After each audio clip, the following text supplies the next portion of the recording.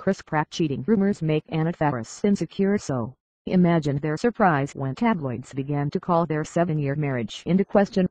Faris spoke about how that made her feel while taping her Unqualified podcast with Isla Fisher. "We grapple with the idea of being a public couple. For the first time, maybe a year ago or 10 months ago, we were in the public a little bit," Faris, 40, recalled. "There were some tabloid rumors about strain on our relationship. I just remember feeling so hurt in a way that bothered me because I didn't want to think of myself as somebody that could be affected by tabloid st. There was a picture of me walking alone on the beach," aging Anna Faris, alone on the beach. In the past, Faris' personal life never received that kind of attention.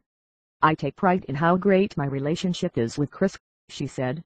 But having said that, of course, in this crazy world where he's off doing movies and I'm in LA raising our child, of course I'm going to feel vulnerable, like any normal human would. It did make me feel like his public perception, even though it's false, is there a grain of something. It made me feel incredibly insecure." Last year, Faris fought back after tabloids claimed her marriage was on the rocks. "I had always kind of believed that part of the rumors of celebrity couples were sort of true because they had never been part of my life," the mom star told Us Weekly. "I was like, oh, maybe there's a kernel of truth to that. It's been a little devastating, because for us, it's like, what the heck? This has been blindsiding to us. We have an incredible relationship.